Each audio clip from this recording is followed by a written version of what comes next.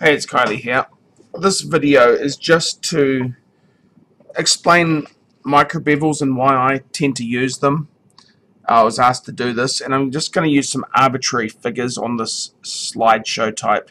Well, not even a slideshow, it's just a picture I drew up in CAD.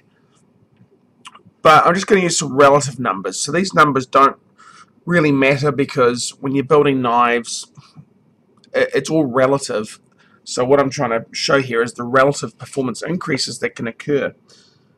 Now, this is really zoomed up. So in CAD, we're looking at, millimeters here. So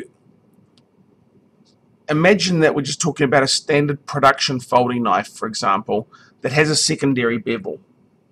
Now, a lot of production folding knives tend to be set at around, say, 18 degrees per side, which is indicated by these black lines here. That's an 18 degree per side bevel. And normally I'm going to mix metric and American here. The heavy duty ones, say like a Hinderer for example, and a ZT, a lot of those heavier duty knives tend to be about 0.03 inch on the thickness of the secondary bevel where it meets the primary bevel. So basically it means that it goes at 18 degrees per side until the blade reaches a thickness of 0.03, and then you'll thin it down an angle to create the primary grind that goes up the blade. Now, a high performance knife like a zero ground Scandi or something, or just a really thin custom knife, might be more like 10 degrees per side, and that's going to be indicated by the red. We'll talk about that later.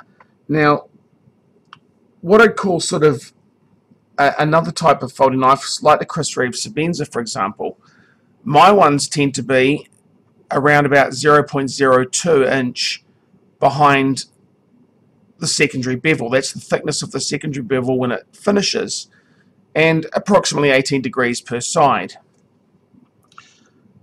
Now, I've measured a number of my different, what I'd call higher end production or semi-production, or even custom knives, and they all, most of them, fit between the 0.02 inch and 0.03 inch and 15 to 18 degrees per side. That's just how they are, most of them on the 18. Now, we all know that thinner things cut into stuff easily, and I've shown a lot of videos where I've shown how that very, very small amount, the entry point, the first 2 or 3 millimeters of the blade where that bevel is, can be crucial to how well we cut certain types of materials like push cutting into leather or wood, because small radical thicknesses have a big impact. Now, on the left hand side here, I've shown the heights of the secondary bevel and thicknesses so you can see how they're going to perform. So these markers are here are the measurements for an 18 degree per side secondary bevel. Now, if you look at them, if you take the Sebenza for example, which is say about 18 degrees per side, at 0.02 inch, it's only getting up to 0.78 millimeters in height before it then thins down into its hollow grind. And it doesn't leave a lot of room. It's a short, thick, stubby one. Now, if it was a Hinderer, for example, type 1, that's 0.03 behind the edge or a zero tolerance, it's reaching 1.17 millimeters.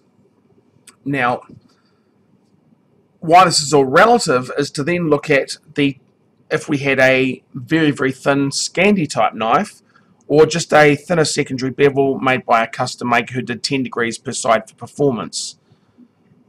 For them to reach the 0.02 inch at 10 DPS, they're at 1.44 millimeters. It's nearly double the height of the 18 degrees per side one.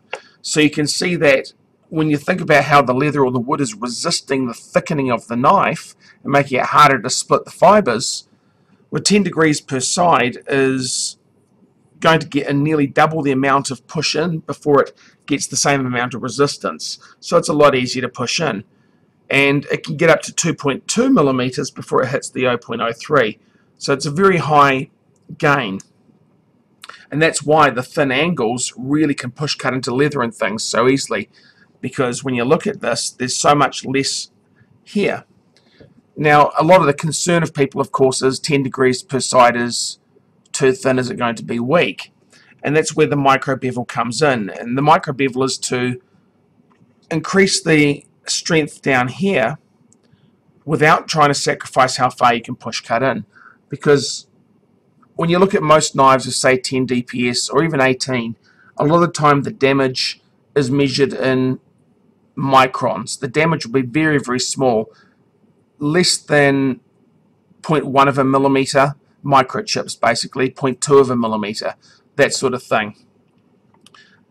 In the recent video I just showed with an Almax knife, my micro bevel on that was only about 45 microns high. So, you know, very, very thin. So let's look down here and look at how we can use micro bevel and why it can be advantageous. What I've done here is basically say I want the edge of the knife to be as durable as the 18 degree per side one. So I'm going to add a micro bevel, which is just down here where this 0.008 inch is shown here. I'm basically taking a micro bevel that gets to 0.008 thick. Now that is going to give us a height of 0.3 millimeters, 30 microns effectively.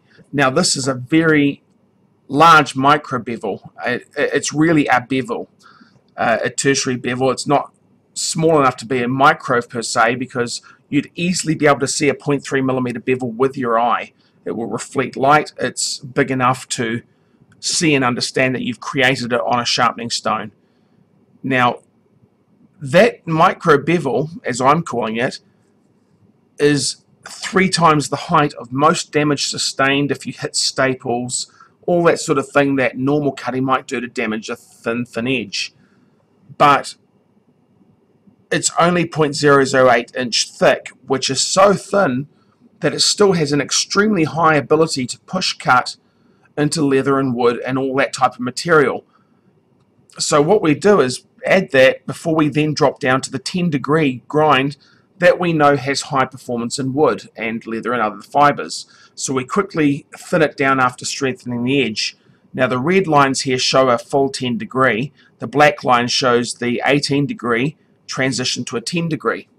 Now, of course, because it's a transition, the black lines are wider than the red because there is more meat in the entire bevel now. It's slightly thicker even though we've dropped to 10 degrees. So the entire thing is a little bit bulkier and a little bit stronger, which means there's a slight compromise over the top one here. So if we look at the original 10 DPS, it's 1.4 millimeters and 2.2 millimeters at our two thicknesses. By doing it this way, we get into 1.22 millimeters and 1.94 millimeters. Now, it's a little bit less performance than the straight 10 degrees, but when you look at a solid 18 secondary bevel, it's way, way higher performance than that, much higher. You know, it's a huge order of magnitude. It's going to perform really, really well, but subtly less, 20% less maybe than the true just 10 degree one. So we're going to get really good performance there, but the actual edge for the first 30 microns or so is just as durable in that damage impact area, and that's what the micro bevels are really good for. You want that micro bevel to be a little bit bigger than any damage you typically sustain by taking it too thin, and it's great to do that. Now, of course, this shows a thickening throughout because I just went straight to 10, but the reality is, knowing that I was putting an 18 degree micro bevel on, I could have easily adjusted the next bit to 9 degrees, slightly thinner, so that it would conform with the original 10 in body thickness, and that would raise the performance back up again without really lessening anything. Sorry for the coughing. My coughing has been getting better though. I think that virus is finally gone. So hopefully that makes you understand the advantage to the micro bevels and why quite often, even on most Scandi knives and Moras and things, people tend to sharpen it at, say, 10 degrees per side, and then after the finished sharpening they'll raise the edge up to say 15 degrees or 12 degrees or 18, and just lap it over the stone for a little while to create that small, thicker bevel that will protect the edge against the rolling in those small things, but fully retain most of the performance of the edge. And of course, the other good thing is that if you had to sharpen this 10-degree knife or this 18 normally, especially on a high wear steel, if it was a 0.2 bevel, you've got to sharpen from here to here and wear all of that off, which is time consuming. Whereas with the micro bevel, to restore the sharpness, you're now only working on this little area here. And as you work it, it'll get thicker and thicker and thicker, but it's going to be a long time before it even comes close to the performance degradation of up here. And at that point, you just start working on both bevels again and thinning the whole thing down. So there really is a huge advantage in the micro bevels for ease of sharpening, because what might take 20, 30, 40 strokes on a stone, if you have to fully sharpen a large bevel that is, 2 millimeters high, only takes 3 or 4 strokes when it's only 0.3 millimeters high. Okay, I hope that's useful to everybody. Thanks a lot.